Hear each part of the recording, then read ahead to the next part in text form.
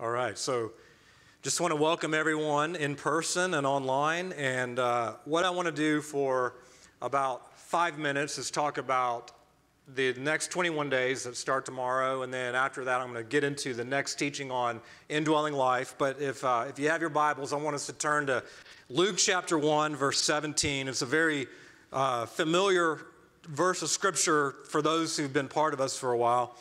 But it's talking about John the Baptist. We'll start in verse 16. Talking about John the Baptist, and it says, the angel was talking here and speaking to Zacharias and said that he will turn many of the sons of Israel back to the Lord their God, talking about John the Baptist. It is he who will go as a forerunner before him in the spirit and the power of Elijah, to turn the hearts of the fathers back to the children and the disobedient to the attitude of the righteous, so as to make ready a people prepared for the Lord. So I just want you to set the context here as we talk about the next 21 days of seeking the Lord. Is John the Baptist was one forerunner sent to the nation of Israel before the first coming of Jesus Christ. Now I was just curious to know how many people lived in Israel at the time of Jesus and John the Baptist, and I asked ChatGPT. Not always reliable, but ChatGPT said, no one knows for sure, but there's between 500,000 to 1 million Israelites, people who lived in Israel during the time of Jesus' ministry. So God raised up one vessel, John the Baptist. He anointed him with the spirit and the power of Elijah. That basically just means the Holy Spirit's anointing. It wasn't like the reincarnation of Elijah. It was not Elijah's spirit transported to John. It was the Holy Spirit's anointing, the Holy Spirit's prophetic anointing on John the Baptist that had a specific prophetic anointing that was aimed at making ready God's people. It was aimed at turning many of the sons of Israel back to the Lord their God and making ready a people prepared for the Lord. And so, if you think about this, there was one John the Baptist sent to a nation of, let's just say, 750,000 people before the first coming of Jesus Christ to make them ready for his first coming. Think about the need for an army of John the Baptist when there's 8 billion people and he's coming not just to Israel, but he's coming to the entire world. Do you see the great need? And if you know what's happening in the world, you know what's happening in the church, there is the need for messengers anointed in the spirit and the power of Elijah with the Holy Spirit's anointing to make the church ready for the second coming of Jesus Christ. And so we are going, myself, Dad, and Michael, we are going February 16th through February 29th for about 2 weeks. We're going to Africa to gather together 25 to 30 of our leaders from many different countries in Africa. And we are going there with one mission to equip them to be messengers that would make the bride ready in Africa. And so my point in saying all that is we are going on a mission. I want you to think of January and February and March as being a missional months. We have not been in missional mode for a while with COVID and all the recovery and all that happened, but we're in missional mode right now as a church. This must be more than just me, Dad, and Michael. I'm telling you, the implications, it's a Gideon's army kind of phenomenon, because if you think about it, we just graduated 2,800 pastors. They just went through our program all over Eastern and Southern Africa. 2,800 pastors, that means 2,800 churches. That means, 2,800 times 50, which is the average size of the church in Africa. But over the last 10 years, we probably have trained 10,000 pastors, which means about 500,000 people. But we really are sensing the Lord saying the importance of making sure that this is not just a Bible school they're getting, that they need a Bible school because they need theological training, but it's not just a Bible school they're getting, but it's make sure that you are preparing a bride in Africa. And so we're going there with that mission to train and equip these pastors to make ready, like John the Baptist, make ready a people prepared for the Lord in Eastern and Southern Africa. Who knows? It may go all over the continent of Africa. I don't know. But we're going on a mission And, the way I think about it is you here who will stay home are like the bow, and we are the arrow that was being shot out. And so I want to just kind of stir you up a little bit in terms of becoming missionally minded. And so what we're doing, because we're probably rusty, is we're going to do 21 days of seeking the Lord. I'm not calling it 21 days of fasting because I don't want the focus to be on fasting, because the focus is on getting prepared. The focus is on consecration with fasting. Because I know I've been on enough fast to know you can do fasting, and if fasting from food, if it's not really centered on a mission or a purpose on the Lord himself, all you can do is become grumpy, irritable, and just, frankly, too tired to do anything. And what good was that? You lost 10, 15 pounds. That's better than nothing. But at the end of the day, the mission wasn't accomplished. I'm framing this as 21 days of seeking the Lord. And so I want to encourage you we're starting tomorrow, January the 8th through January the 29th. I want to encourage you to seek the Lord. How would he have you to participate? And how would he have you to fast? And so, we're going to be praying on Wednesdays at 6 p.m., but even if you can't join us in prayer, but how would he have you to fast? And just, I just want to be transparent about how I'm fasting. I've done enough of these fasts to know it's really hard for me working and all that I got to do to fast for 21 straight days. So I just don't want you to think, okay, he's fasting 21 days and you go off and fast and you're miserable. That, when I'm actually not doing that. So I just want to be transparent is what I'm doing in these 21 days is I'm fasting sugar. Maybe that's a word of knowledge for everyone. You're like, ooh, no, not that. I'm fasting sugar. I'm fasting from 6:30 p.m. to 10:30 a.m. I'm fasting Wednesday and Sunday until 6 p.m. And then this one might not be like, well, that's not hard. I'm fasting Twitter. I'm fasting Twitter for 21 days. And no, that's not hard. Between following different things going on in the church and following the transfer portal and college football, I probably have become a little addicted to Twitter. I'm going on a 21-day fast of Twitter, really all social media, but the other ones I don't really get into, but Twitter. But, that's what I'm doing. I just want to encourage you to participate, to ask the Lord, what would he have you give up? What would he have you to do to participate in this 21 days of fasting and seeking the Lord? And the real goal is to consecrate yourself for him for this new year, but also to consecrate yourself as that bow that is launching us out as the arrow into apostolic and prophetic ministry that's going to train and equip pastors in Eastern and Southern Africa, our mentors, our leadership team, in a new anointing of the Holy Spirit to be messengers and master builders, forerunners that are making ready a people prepared for the Lord. We need you. We need you. We need your prayers. We need your wholeheartedness. We're going and, it's a sacrifice for us and our families.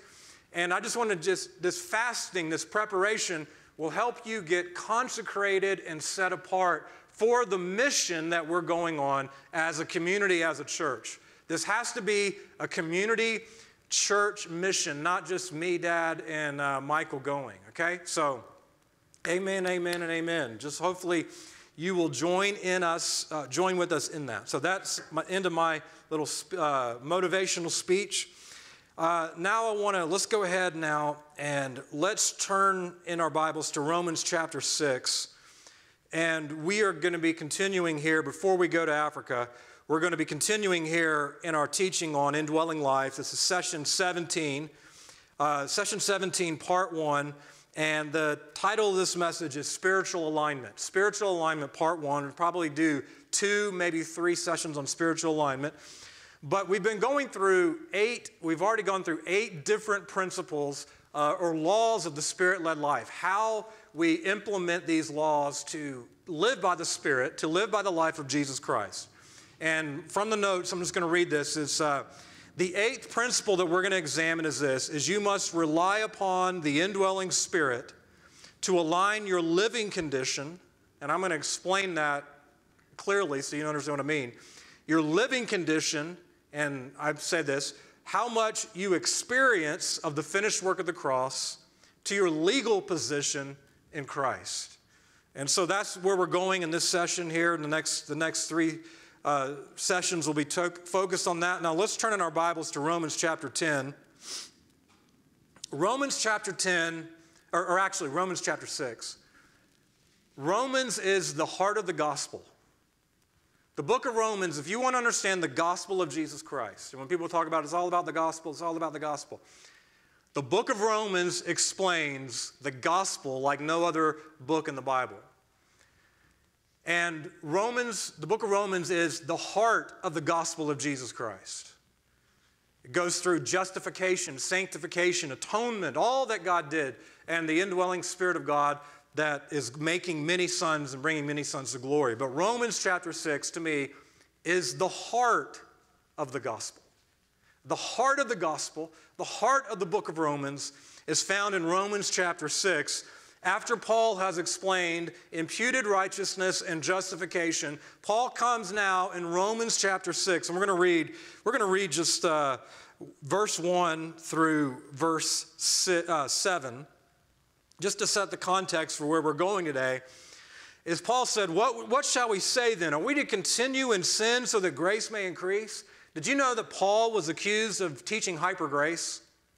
Paul was accused by many people. You're teaching, they didn't call it hyper grace back then, but we call it that today. But basically, are you saying then that we should just continue in sin so that grace may increase? That's what Paul was accused of, because he was saying that it's not about your works, it's about his work. It's not about what you do, it's about what he's done. It's not about, you doing all this stuff for God. It's about what Jesus Christ did when he said, it is finished, and you were justified, and imputed righteousness was imputed to you, and you were saved. And then people were saying, Paul, well, that means if you just teach justification by faith, then people can just live this lifestyle however they want to live. And Paul was accused of taking grace to an extreme, and Paul's like, I never said that. Verse 2, may it never be. And what Paul was saying is like, there's a foundational misunderstanding you have, is how shall we who died to sin still live in it? That's really what Paul was hitting at here, is the hyper grace people who said, oh, Paul's teaching hyper grace, Paul's teaching you can live a lawless lifestyle, and Paul's like, absolutely not. You don't understand a fundamental truth here. You died to sin. How could you still live in sin? And he asks this question in verse 3. Do you not know that all of us who have been baptized into Christ Jesus, he's talking about when you were baptized in water and the Holy Spirit took that symbolic act and made it actually a true spiritual experience, and he baptized you into the body of Jesus Christ. When you were baptized into Christ Jesus, did you realize, he's asking the Romans this, that you were baptized into his death? His death became your death. Verse 4, therefore we have been buried with him through baptism into death. And I want you to catch this, so that as Christ was raised from the dead through the glory of the Father, so too we may walk in newness of life. Newness of life is indwelling life. Paul was saying there's this theological concept, and Romans chapter 6 is, I'm telling you from experience, is one of the deepest, most complicated, but most incredible passages of Scripture chapters in the Bible. I just want to say, go deep in Romans chapter 6. Go deep in this. But Paul was basically saying, you died in the body of Jesus Christ. Okay, that's kind of theological, it's theory. But Paul's saying, if you understand that, it helps you to live by the indwelling life of Jesus Christ. I remember many, many years ago, there was a person who used to go to our church. I'm going to call her Sally, okay? And I remember I taught on Romans chapter 6, and after Sally does not go to our church, but Sally came up to me, and after I taught on Romans chapter 6, and she was like, I just remember the laugh. I don't have a clue what you just talked about.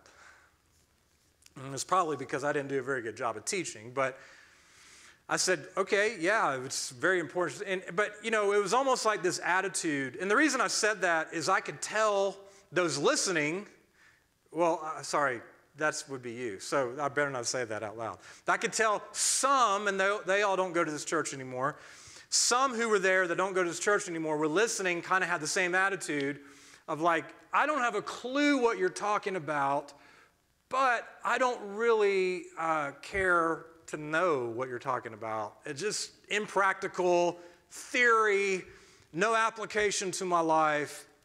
She didn't say this, but that was kind of her attitude. And it was like, I was just grieved by that because Romans chapter 6 to me is a gold mine. It is precious jewels. Now, is it easy to understand what Paul's saying? No, it's very difficult. It's taking me, I'm talking 20 years, and I haven't studied this like only this, but it's taken me 20 years of going deep and praying and like coming back to it periodically and saying, Lord, what is this saying? What is this teaching? You know, even now, I probably have just a small measure of understanding of Romans chapter 6, but it's incredibly powerful if you get revelation of it. If you get revelation of it, it's life-changing. And that's really my heart is may God give us revelation of Romans chapter 6 and what it means to be included in the death of Jesus Christ, what it means to be identified in the death of Jesus Christ, what it means to be identified in the resurrection of Jesus Christ. Because if you get this is what Paul is saying here in verse 4. If you get this, he says, therefore, we have been buried with him through baptism into death, so that as Christ was raised from the dead through the glory of the Father, so too we may walk in newness of life. Paul was making the connection of your identification with the death of Jesus Christ, your inclusion in his death through the baptism of the Spirit of God into the body of Jesus Christ has practical value to you because it is one of the keys to living by his indwelling life. Verse 5, for if we have become united, that word, I just encourage you to look that up in the Greek, Blue Letter Bible, look it up. That word united means growing together with. Some have even used it as to mean grafted. So what Paul's saying is, I believe the depth of what Paul is saying in this verse is he's saying the Holy Spirit, the Holy Spirit came to regenerate you, and he recreated your spirit, and he joined himself to your spirit. And remember one of the sessions I talked about the Spirit of God was grafted to our human spirit. And the Spirit of God who raised Jesus from the dead was grafted to your human spirit. Literally, your spirit right now, if you're born again, is touching the Spirit of God. Your spirit is touching the Spirit of God and is always touching the Spirit of God. The Spirit of God is grafted to your human spirit. And what Paul is saying here is now this is what this Greek word means, to grow together with. The implantation of the Spirit of God into your human spirit, the grafting of the Spirit of God to your human spirit, making your human spirit one spirit with him, that implantation has now caused you to grow together with Christ, and it also placed you, this is verse 5, into the likeness of his death. You did not experience his death because you weren't born. That was 2,000 years ago. But when Paul says the likeness of his death, I think what he's really meaning here is into the identification with his death. I'm going to explain that in more detail in a minute. That certainly also, because you've been included in his death and you're identified in his death, certainly also you will be in the likeness of his resurrection. Knowing this, that our old self was crucified with him. This is not talking about an experiential crucifixion. There is a place for experiential crucifixion. When the Holy Spirit puts to death your self-life. When the Holy Spirit puts to death the deeds of your body. That is experientially applying the cross. Paul's talking here about your inclusion into the historic cross of Jesus Christ when you were reckoned to have died with Jesus in him when he died.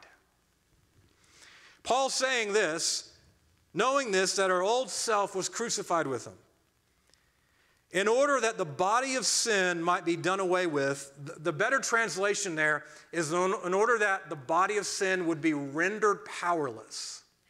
This body of sin that wants to go and disobey God and do our own thing and do whatever we want, when we want it, and how we want it. This body of sin that wants to just gratify itself. Paul says, because your old self died in Christ, was crucified in Christ, because of that, this body of sin now has been rendered powerless because now the indwelling Spirit of God has come inside of you. His Spirit literally touches your spirit, is joined to your spirit, is grafted to your spirit, and the same power that raised Jesus from the dead is now giving life to your spirit, flowing out of your spirit into your heart, soul, and body, so that now this body of sin has been rendered powerless.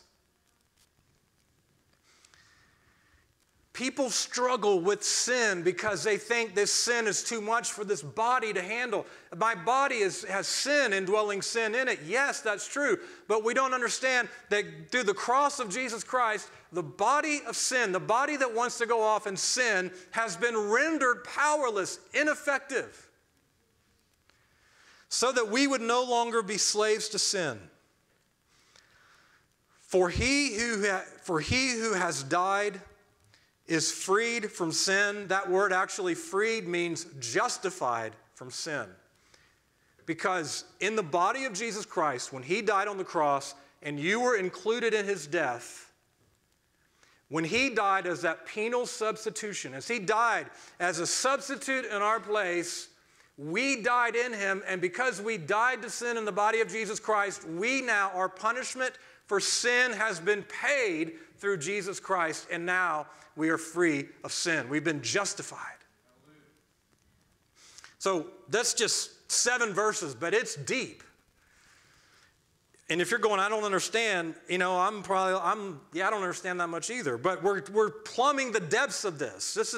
I just want to encourage you, read Romans chapter 6 and ask the Lord to teach you. I'm going to do my best to explain what Paul's talking about here, the difference between your legal position in Christ and your living condition in Christ by the Spirit.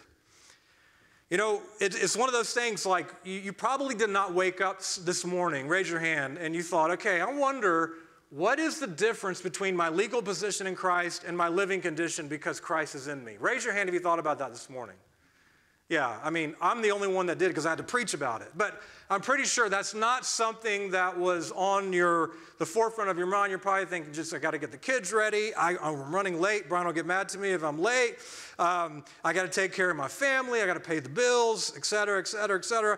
But if you really just paused for a second and said, okay, if I can understand this theological question is, what is the difference between my legal position in Christ and my living condition because Christ is in me? If I can answer that question, I'm telling you there's immense practical value in your life. So, because this is the key to gaining more and more of the life of Christ in you and releasing more and more and more of the indwelling of life of Christ out of you as a river of life that flows out of you into many, many people's lives around you. So this is not just we're just bored and we're trying to understand theology. No, this has incredible practical value when you understand what Paul's teaching here. So I just want to walk through real quick, and we're going to show the slides here, is the difference between your legal position and your living condition. Your legal position is what Christ finished for you on the cross. That's basically what we just read in Romans chapter 6. Your legal position is what Christ finished for you on the cross. Your living condition is what the Spirit has finished in your spirit because you're now joined to Him and is now finishing in your heart, soul, and body. And as the Spirit finishes that work, that's called sanctification. Your legal position hinges on identification. And I'm going to explain identification in a minute so we get an idea of what identification means. In fact, let me just share this one example. I read this great example by a scholar named Leroy Forlines in his book, Classical Armenianism. Raise your hand if you asked for that for Christmas. But it's a really good book. I'm probably the only nerd out there that enjoyed it. But he told this great analogy to illustrate what identification is. And he said, okay, before Hawaii became the 50th state in the United States, Hawaii could not say on July 4th that we celebrate Independence Day because Hawaii is not part of the United States. But when Hawaii became the 50th state of the United States of America, on July 4th, Hawaii could then begin to say, we celebrate our independence. See, what happened was Hawaii was not in the United States and therefore could not participate in our history. But now when Hawaii was joined into the United States, Hawaii could now say that history that happened in 1776, and when America declared her independence, Hawaii could now say, we celebrate our independence. What happened was Hawaii by union, Hawaii by inclusion, Hawaii by becoming part of the United States could now be identified with the history of the United States. I thought that was a great example by Leroy Forlines. And, you know, just to think about that God did that in your life. Before you were born again, you could not say, I have been crucified with Jesus Christ. I have been buried with Jesus Christ. I have died in Jesus Christ. I have been resurrected in Jesus Christ. I have ascended in Jesus Christ. I have been enthroned in Jesus Christ. But when you were born again, what happened? On the condition of faith, when the Spirit of God regenerated your human spirit and recreated your spirit and put His Spirit inside of you and joined you to Jesus Christ, and now on the condition of faith, you are in union with Christ, you are in Christ, because now you are in Christ, you are now identified with His resurrection and His burial and His crucifixion. You can now say, I have been crucified with Jesus Christ. I have been buried with Jesus Christ. I have been resurrected with Jesus Christ. I have ascended with Jesus Christ. I have been enthroned with Jesus Christ.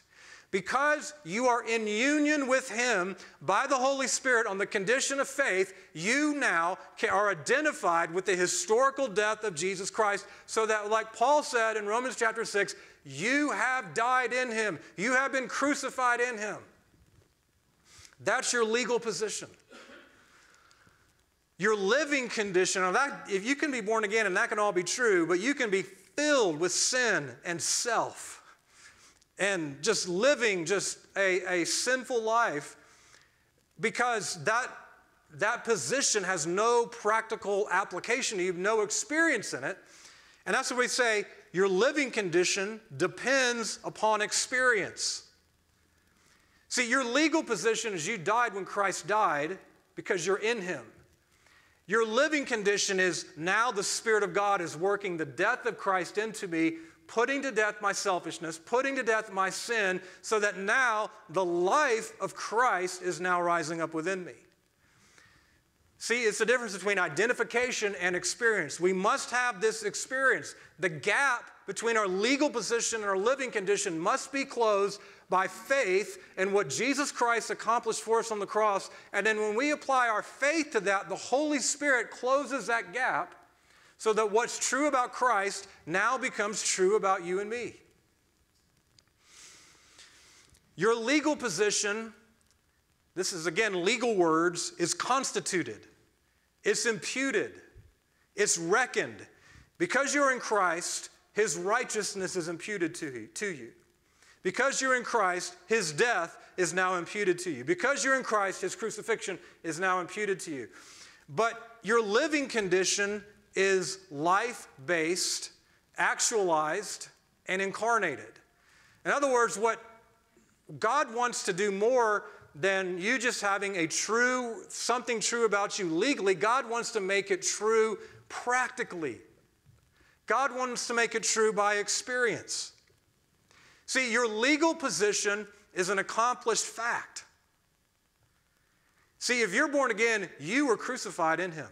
If you were born again, you died in him. If you were born again, you are righteous in him. That's an accomplished fact, whether you believe it or not, whether you feel it or not. The accomplished fact is you are in Christ, and whatever is of Christ has been imputed to you. That's your legal position. Your living condition is determined by your faith in these facts. See, faith substantiates. See, well, a lot of times we talk about faith for healing, faith for a breakthrough, faith for finances, faith for healing in a relationship, faith to advance in your career, faith, for whatever it is in your life, faith for a breakthrough, faith for these things that are promises, but we don't think about faith in the facts of what's already been accomplished. And so when we put our faith in what has been already accomplished when Jesus said, "It is finished," and what the Spirit of God finished in our spirit when we were born again, when we put our faith in Christ and what he did, what the Spirit of God, who always operates by faith, if you want the Holy Spirit to move in your life, he's not going to move in your life with doubt and unbelief. Jesus said, you must be converted and become like children to enter the kingdom of heaven. The older we get, the more cynical we get. Isn't that true?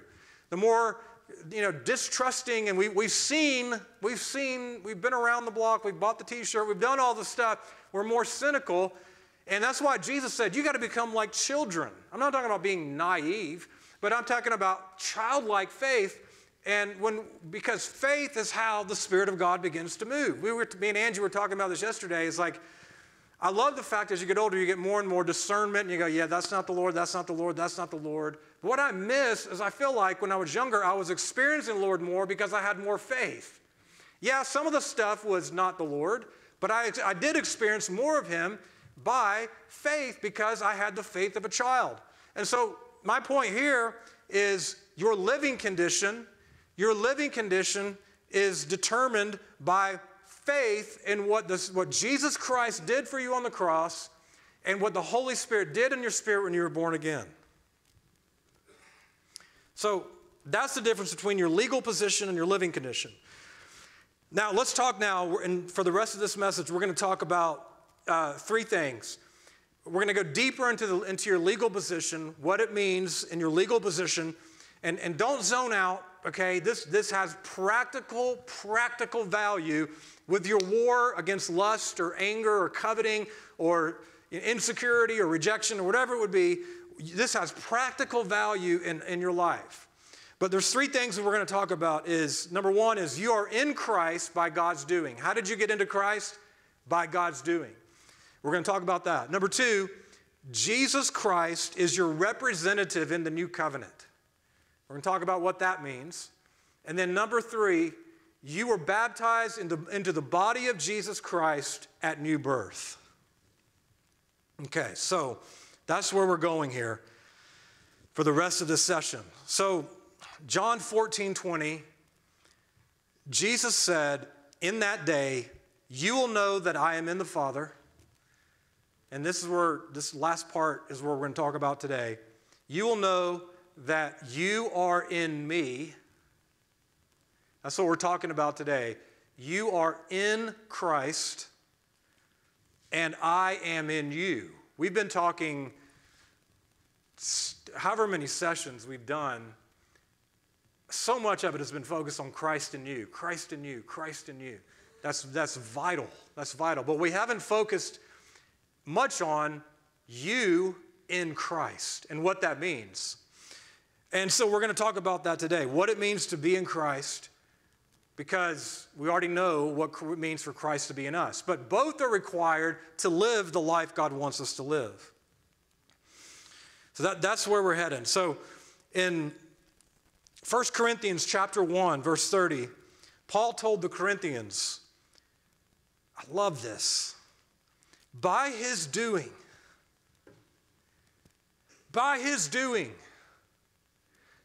not by your doing. You can't work up the machine for this to happen. You can't grit your teeth and discipline yourself for this to happen. Paul says, by his doing, you are in Christ Jesus. How did you get into Christ Jesus? By God's doing. How did you get into Christ Jesus? By God's doing. On the condition of faith, when you put your faith into Jesus Christ and his finished work, the Spirit of God regenerated you, baptized you into the body of Christ, and by God's doing, put you into Christ. That is a completely, solely work of God that we could never do in and of ourselves. You are in Jesus Christ. You are in Christ.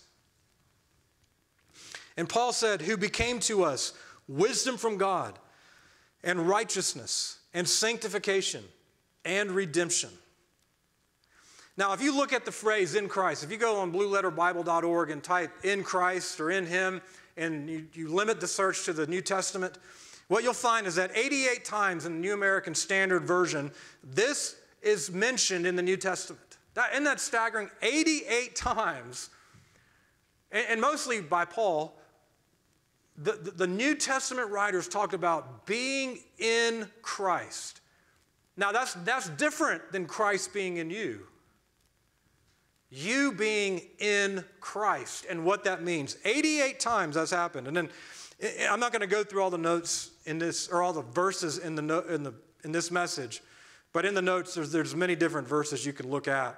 But I'm just going to summarize with this, that in Christ you have been crucified, buried, and resurrected. This means you have died to sin, to self, and to the law. This also means your spirit has been resurrected and you're now alive to God. In Christ, you have ascended with him. You are seated with him in heaven and are an overcomer. In Christ, you are also righteous, have been made complete, and are an heir to every spiritual blessing. All that's true of who you are in Christ, but it's not true of who you are in experience. See, you see the difference? Who you are in Christ are all these things. Who you are in experience, you could be being overcome, living a selfish, sinful life, but in Christ, these things are true about you. God wants to close that gap between who you are in Christ and who Christ is in you. That's the difference between your legal position and your living condition. So just to give you a couple of examples here of what it means to be in Christ. Okay, so in a month or so, me and Dad and Michael are going to get into an airplane.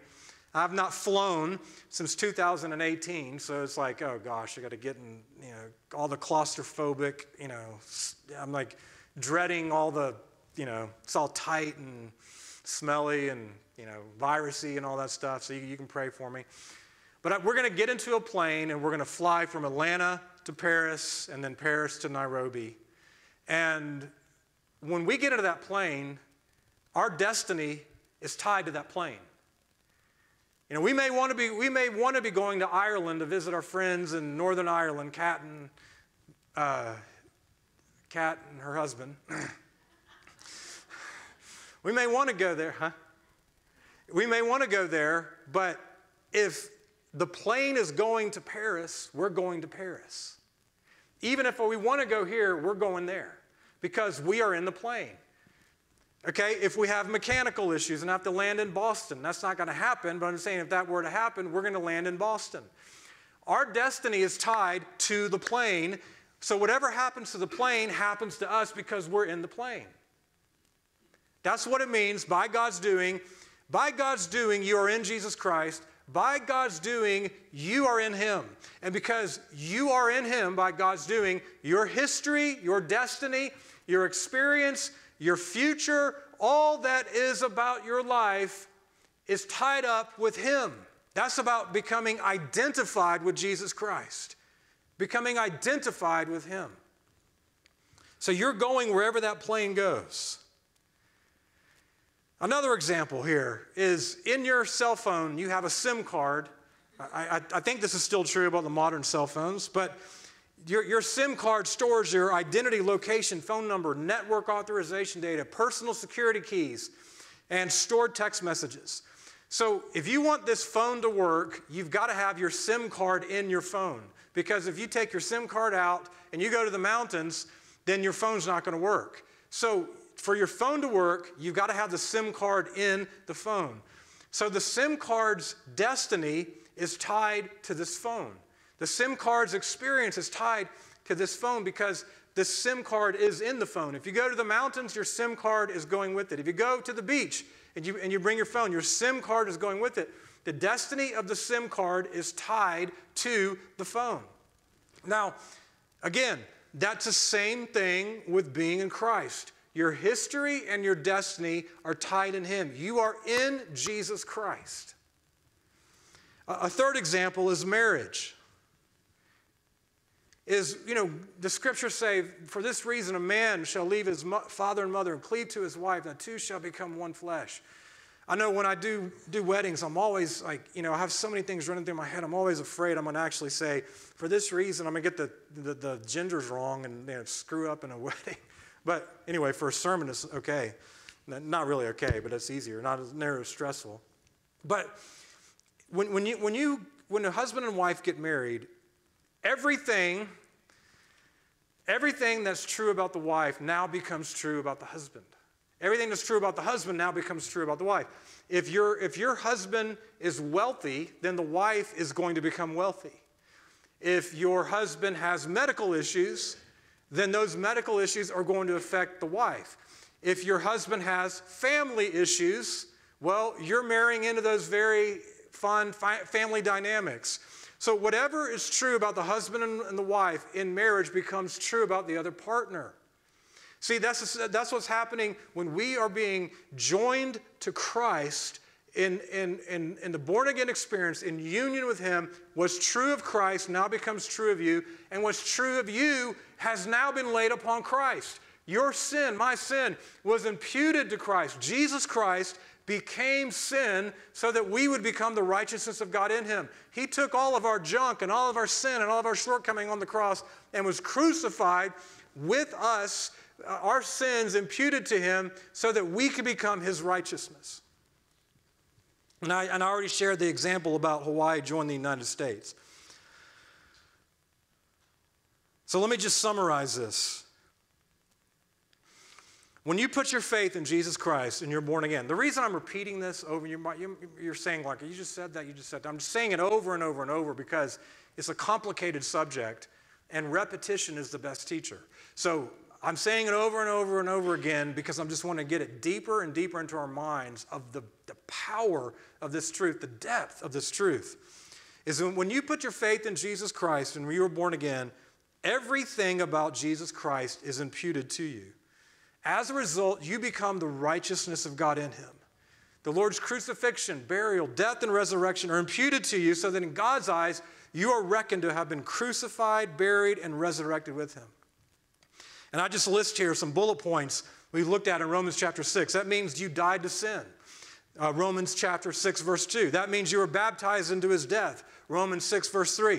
That means you were buried with Him into death. Verse 4. That means you were not united with Him in the likeness of His death and resurrection. Verse 5. That means your old self was crucified with Him. Verse 6. That means we have died with Him. Verse 8. That means we are dead to sin and alive to God. Verse 11. See, as your substitute, Christ became sin and a sin offering to atone for your sins. As your substitute, Christ absorbed the condemnation and the wrath you deserve so that you never have to experience this yourself. And as your substitute, Christ died instead of you so you did not have to die for your sins. Praise God for that. As your representative, though, and I'm making a distinction between Christ as our substitute and Christ as our representative, as your representative, you were included in Christ's death so that His death became your death. His resurrection became the ability for you to walk in newness of life. This means for all who have union with Jesus Christ on the condition of faith, that you were included on the cross with Jesus Christ. And you died when He died. You were crucified when He was crucified. So, Paul, again, I'm not going to go through this again, but Paul tied all of that in Romans chapter 6 to say, therefore, so too, you now can walk in newness of life. When you realize these things, these incredible life-changing things, when you realize these incredible life-changing things, the purpose of this is so that you could walk in newness of life. You could walk in the indwelling life. You could live by his life. You could live by the indwelling life of Jesus Christ. Amen. That's the first one. You are in Christ by God's doing. How did you get into Christ? By God's doing. It was nothing you did. You just put your faith in Jesus. God put you into Christ by his doing. The second thing here is Jesus Christ is your new covenant representative. And I just am so thankful for the excellent teaching Dad has done over the years, teaching about covenant, because we don't understand covenant. Covenant is such a foreign concept to us.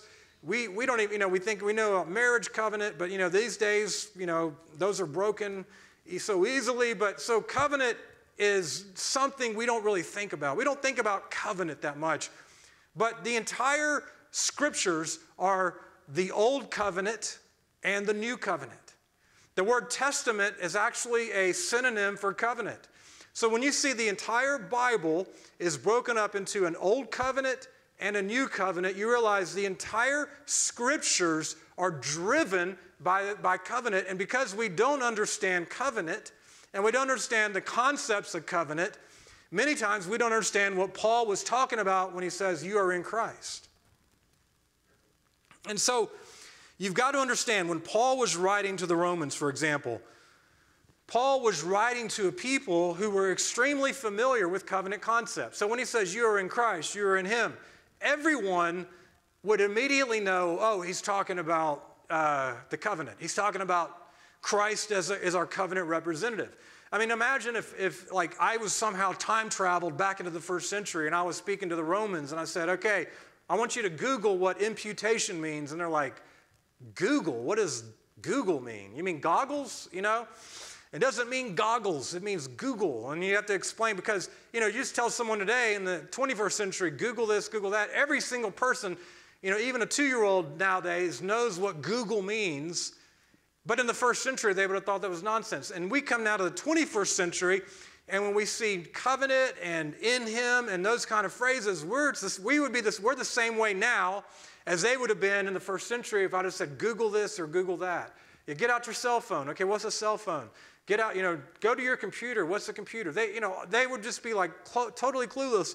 And so Paul's first century audience was very much in tune with what covenant was, covenant concepts. And so Paul didn't have to go through and explain, well, covenant is a process where two parties become one. I remember many years ago, we were in Africa, and this is when Dad was really teaching on covenant a lot, and he was teaching to the African pastors, I forget, it was maybe Kenya, and or maybe I forget, it was somewhere in Africa. And he was teaching them about covenant, and Dad was reading his notes and reading his definition, and he was like, a covenant is a formal, solemn, binding, he was saying it with more emotion than that, but binding agreement, joining two parties together as one. He was given this formal definition, and they're all like, yeah, we do covenants almost like every day. It's like such a part of the lifestyle in Africa. It was just funny just seeing him going to try to teach people who covenant is a real part of their everyday life about what a covenant was. In America, we don't really know what covenants are, but covenants were a way to bind two parties together as one. They came together in this covenant agreement, and then whenever a covenant was made by, let's just say, two tribes, a covenant was made by two tribes, each tribe would have their own representative. And so whatever was true of the representative would then be imputed to or reckoned to be also true of the group. So let's just say, for example, that there's two tribes making a covenant together. There's the Exousia tribe, and the Exousia tribe is known for power. The Exousia tribe is known for warfare, and they're vowing to protect the Zoe tribe, who's known for farming and agriculture. They say, we're going to enter into a covenant. Exousia and Zoe are going to enter into a covenant, and Exousia is going to say, we're going to give you our military power, and Zoe's saying, we're going to teach you farming and agriculture. And so out of the Zoe and Exousia tribes, say that too fast, you start speaking in tongues, but I'm trying to get it right. You get one tribe from Zoe, one tribe from Exousia, and the representatives are selected. And so whatever they do in that covenant ceremony, whatever agreements are made to in that covenant ceremony, are then imputed to or reckoned to be true of also each of the tribes. So, for example, once they make a covenant, if the Zoe tribe needs protection from their enemies, anyone in that Zoe tribe, even not just a covenant representative, but anyone in that tribe could call on the Exousia tribe and say, we need your help to fight this enemy. And anyone in the Exousia tribe could call on the Zoe tribe and say, we need your help in farming. And so when the covenant representatives came together and the Exousia tribe hands them a sword and saying, we vow to protect you from your enemies, and the Zoe tribe hands them a stalk of corn and saying, we vow to give you training in agriculture, that agreement is now bound in those covenant representatives. And so whatever is true in those representatives is also reckoned to be true of the members. In the new covenant that Jesus Christ cut on the cross with his Father, whatever is true about Jesus Christ as the covenant representative of man has been reckoned to be true in you. This means whatever happened to our covenant representative on the cross is reckoned because of covenant to be true about you. That's why Paul says, in Christ you are dead to sin. That means when Paul says, in Christ you have died to the law. That means when Paul says, in Christ you have been crucified. In Christ you have been resurrected. In Christ you have ascended. In Christ you are an overcomer. In Christ you have been enthroned. Because whatever is true of our covenant representative in the new covenant is now imputed to everyone in him. So that also makes it true about us. And so when you understand covenant, that Jesus Christ is our covenant representative, you understand what it means to be in Christ. You can understand the 88 times when you read in the New Testament that you are in Christ, you are in him, you can understand, oh, he's talking about covenant. He's talking about my covenant representative. He's talking about whatever's true of Jesus Christ is imputed to me. Okay, number 3, and we'll wrap this up here, is number 3 is our legal position is defined because we were baptized into the body of Jesus Christ. Paul said in 1 Corinthians chapter 12, verse 12, for even as the body is one and yet has many members, okay, don't zone out, this is really powerful.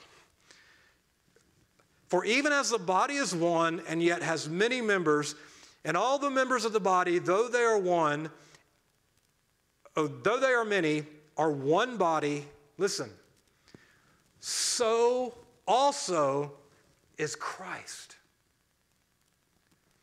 What Paul's saying here is the body of Christ is Christ.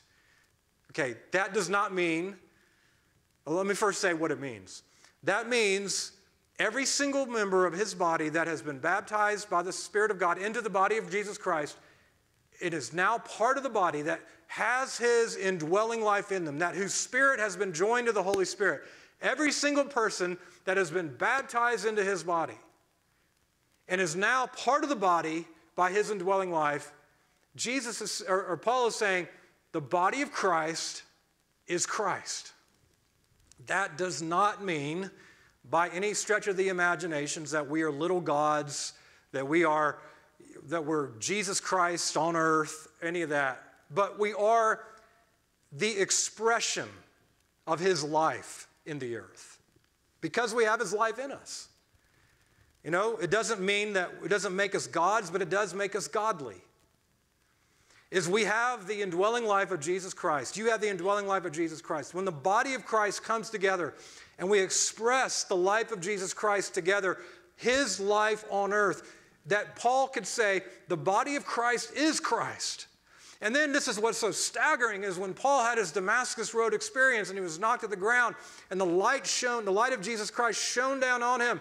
And and Jesus Christ spoke to Paul and he said, Saul, Saul,